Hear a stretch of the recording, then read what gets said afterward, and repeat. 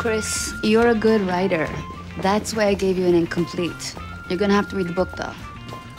Why didn't you just do what I told you to do? Because if we're writing about the same story, what difference does it make whether I saw the movie or read the book? Hey, I like movies, too. In fact, one of my favorites is Rocky. I love Rocky. I'll wait for you here.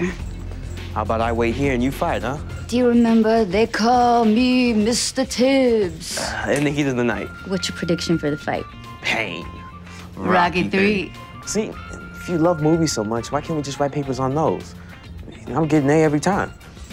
That's a good idea, Chris, but I've been given a curriculum and I cannot deviate from that.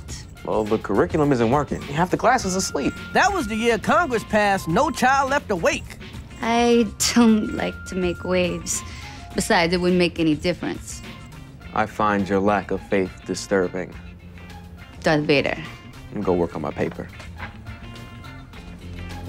Chris, Yeah? let's do it.